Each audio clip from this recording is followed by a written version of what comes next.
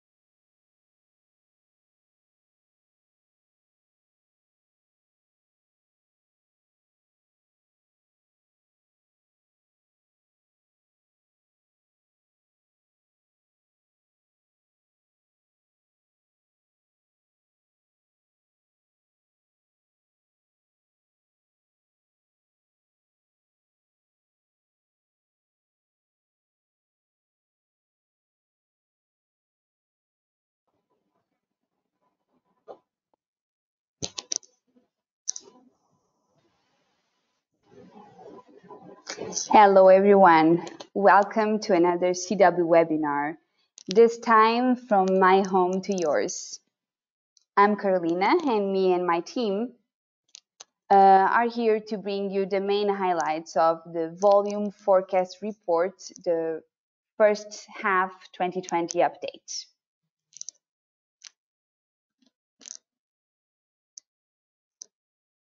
On today's agenda, we will start with an introduction of our company, what it is that we do and what we have to offer. After that, we will share some information about today's presenters and provide you with an overview of what you can expect from this report, our methodology, and so on and so forward.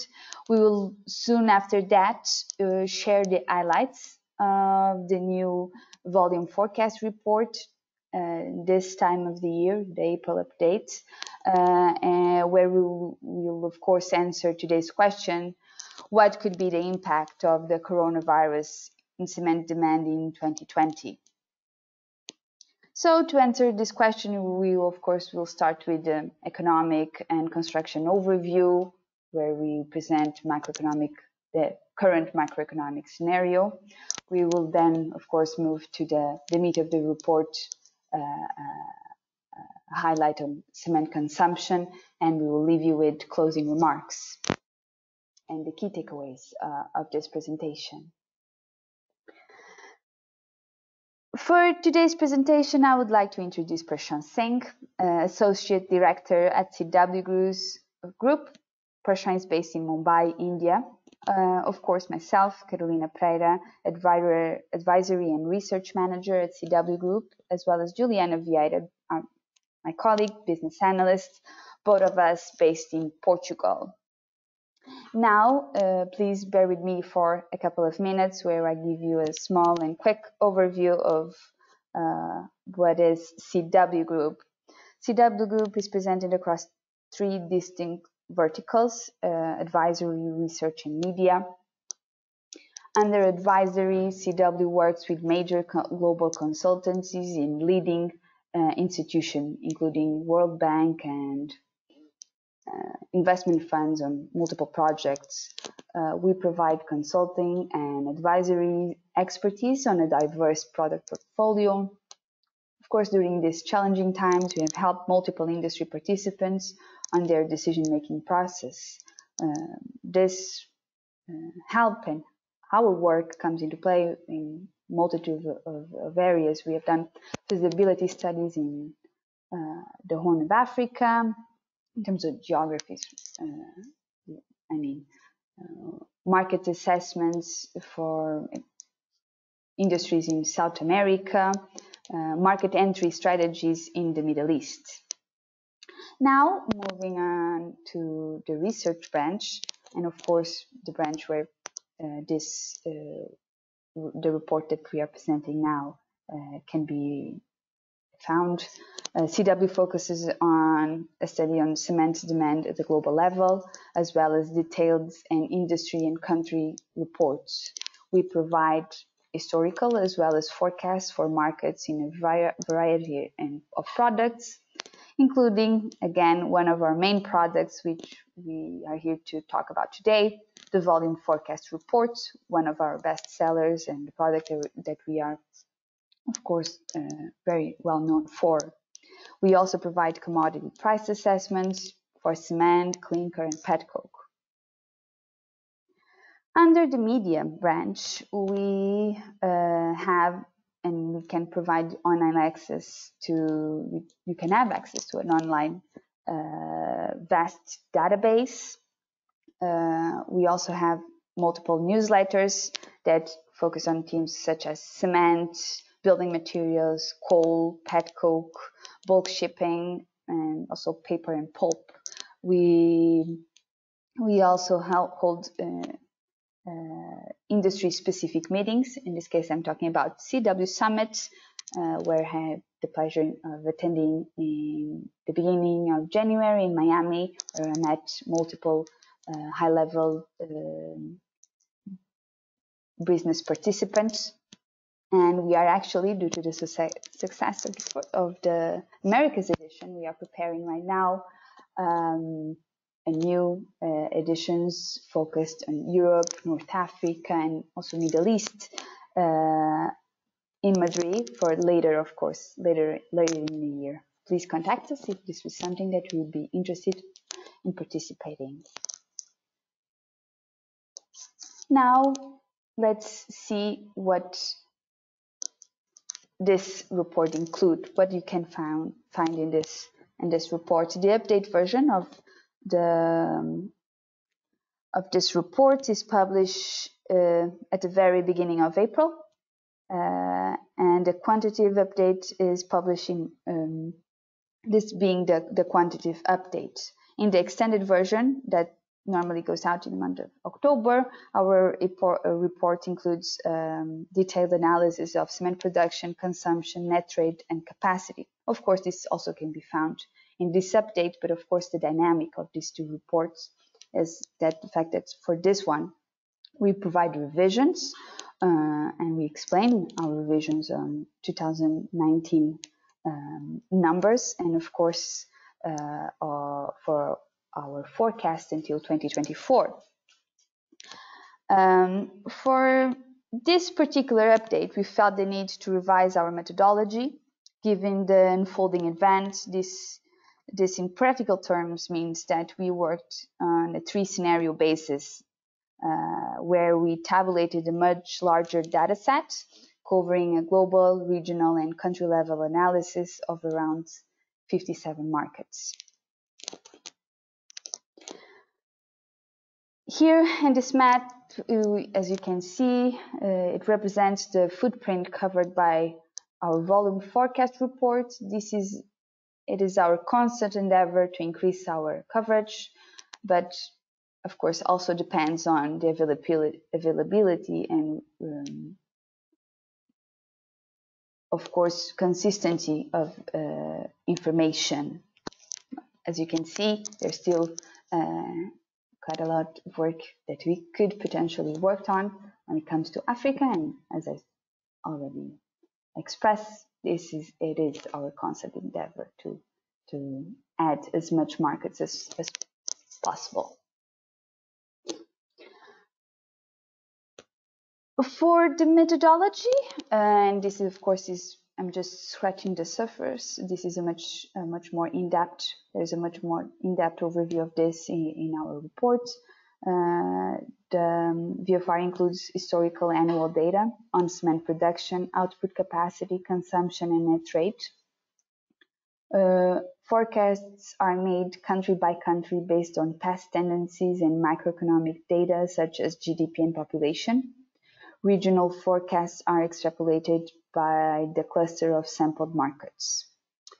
Unlike previous editions of the VFR, in these editions, as I already expressed, we are providing our clients with 2 additional scenarios.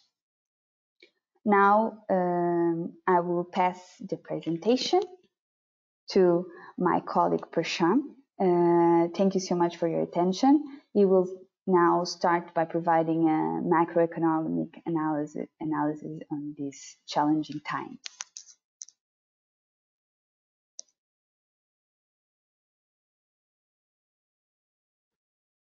Take it away. Thank you, Carolina. And good morning, everybody. A pleasure to have you with today for this webinar. Next slide, please.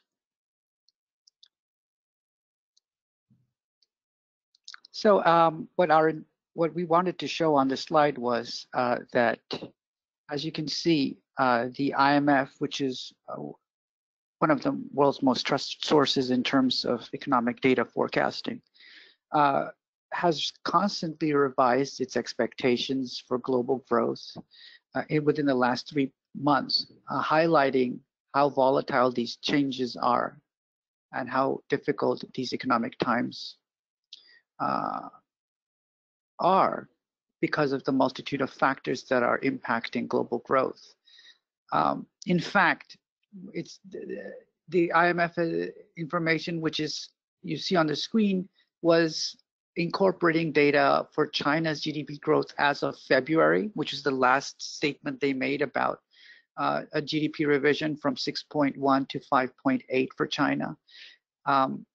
They're going to announce their economic update in the month of April, later this month, where we will see their expectations for their revisions for this year and the forecast for the coming years.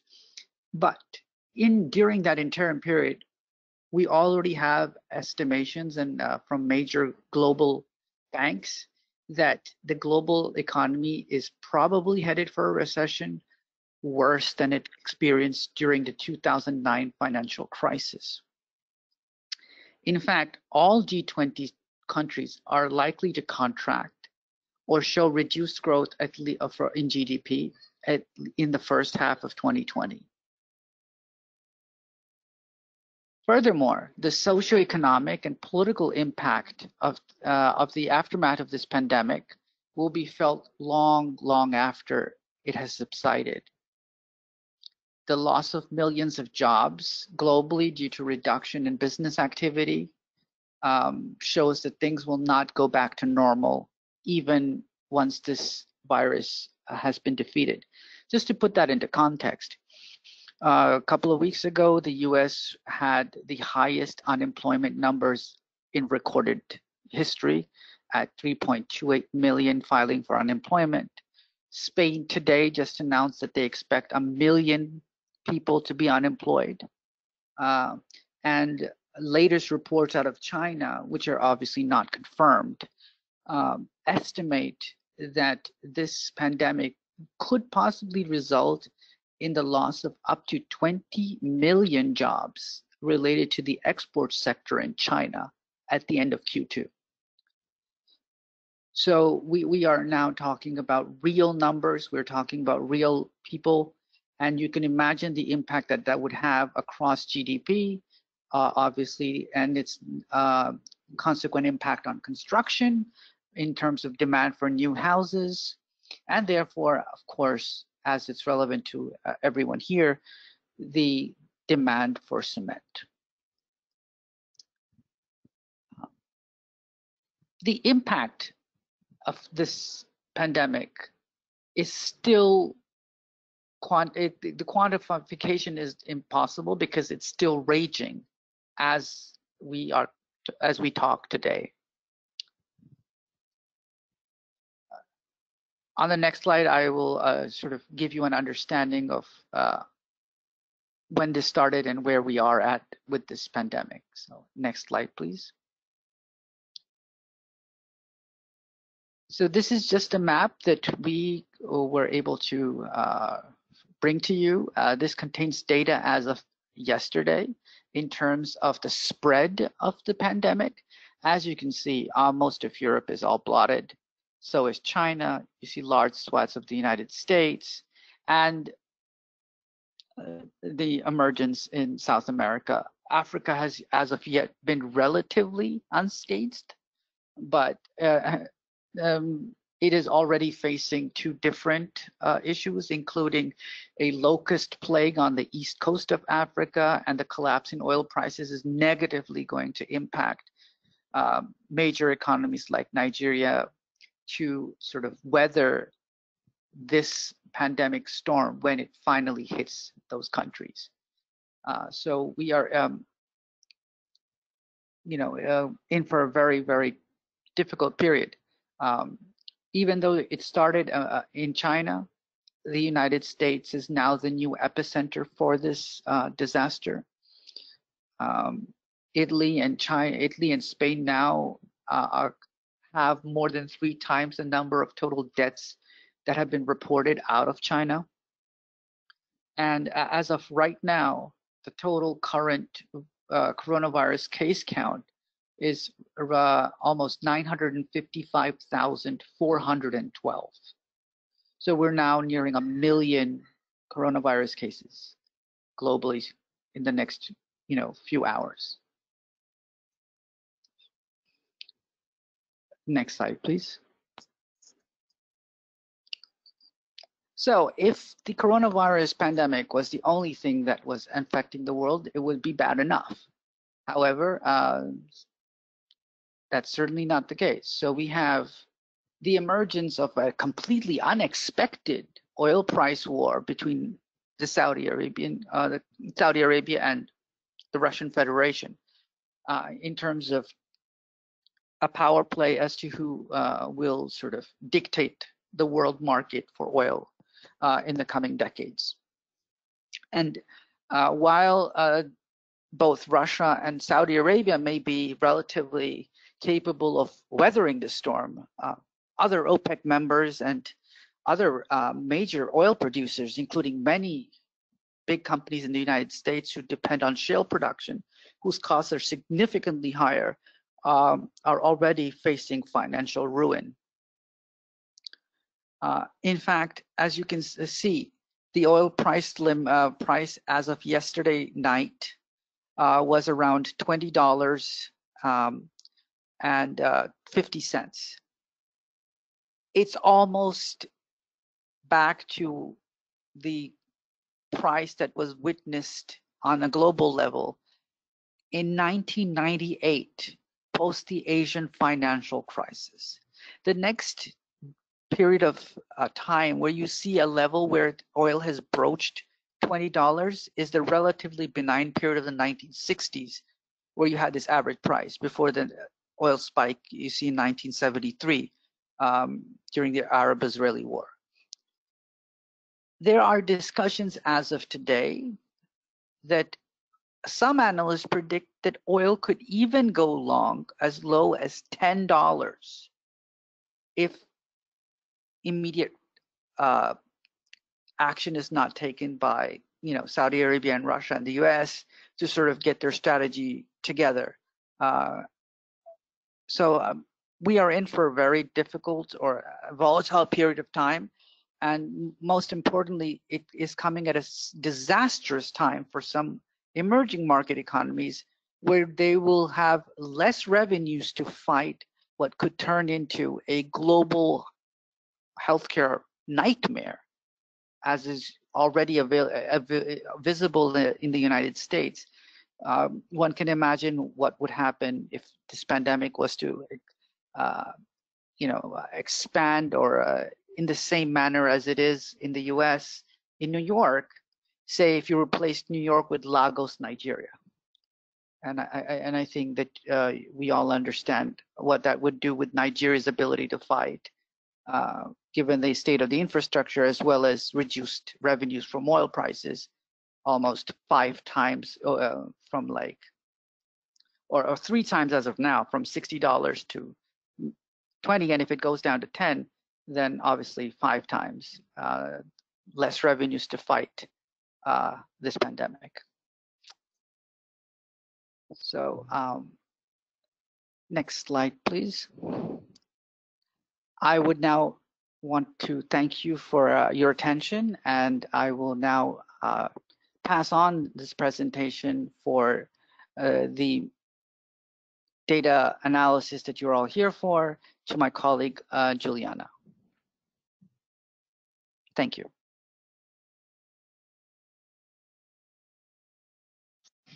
Thank you, Prashant. Hello, everybody. My name is Juliana. Please next slide, please. Unlike previous editions of the VFR report, In the first half of 2020 edition, CW Research has taken the onus of providing its clients 2 additional scenarios, excluding the base scenarios, of course, that the report is based on. A conservative and an optimist scenario complement our traditional output. We have taken this step due to the last events resulting from the spread of the coronavirus pandemic. And if that alone was not enough, we also have the oil price war between Russia and Saudi Arabia that have changed the industry dynamics with global implications, at least in the short to medium term, as they both are still unfolding. Globally, CW Research conservative scenario is estimated to show a decline of around 12% in 2020, while optimistic scenario is estimated to decline 7%. For the global excluding China, conservative scenario expected a decline of 10%, and the positive one, a decline of 5%. Next slide, please. So, to provide a context of the global market scenario, now I will present CW-based scenario estimations for the global cement consumption growth in 2020. The harmful combination of the coronavirus pandemic and the oil price war are dragging down global economic growth. And even if China's cement demand scenario turns around for the rest of the year, the global cement consumption will not be able to turn the declining. The economy cost of the pandemic generate the shutdown of many construction business that were not able to sustain through the lockdown period. So globally, CW Research estimates for the base scenario a decline of more than 9% in 2020 of cement consumption, while the global excluding China is likely to decrease almost 8%. The cost of the pandemic is expected to rise business bankruptcy and unemployment rates. And with that in mind, we expect to see a cement demand contraction, at least in the first half of 2020 for the Eurozone, especially in Italy and Spain markets. And of course, a combination of, again, the economic cost of the pandemic, but also the fuel price war has reduced the price of crude oil, and cement consumption in the Middle East is expected to decrease almost 10% in 2020. Now for the next slide, please. Now, when we look at cement demand growth by regions, we expect a double-digit decline in China based on the worst GDP number for the first quarter since the late 1970s. Once again, the pandemic has led too many construction firms to bankrupt, affecting the demand for cement. And in addition to that, China has already significant cement stocks. And even if the demand were to pick up, we forecast a double-digit decline for China utilization rates too. In the US, the pandemic is growing strong, affecting the economic growth. The United States expects to decline in the first and in the second quarter. And for 2020, CW estimates a decline of almost 10% in cement demand because of corona and oil prices. Also, in the US, millions of people have lost their jobs, and this has a negative impact on demand for new houses. And this, of course, affects directly the demand for cement. Even if the economy goes back to normal tomorrow, some of the jobs that were lost will not come back. The recovery will take longer than most people anticipate. For Asia, excluding China, because of the pandemic, CW estimate declines in India, Vietnam, Pakistan, and Bangladesh. But the demand decline is not estimated as bad as for the major markets such as Europe, North America, and China. Now I would like to leave you with the closing remarks of our report. Please note that we focus on the highlights of this update, and of course, you can find more details information in our report. So, economic growth is no longer guaranteed as the macroeconomic scenario becomes worse. And major economies are expected to see contractions, at least in the first half of 2020, including the United States, Eurozone, and China. Construction sectors in the affected regions are likely to get impacted severely due to the pandemic.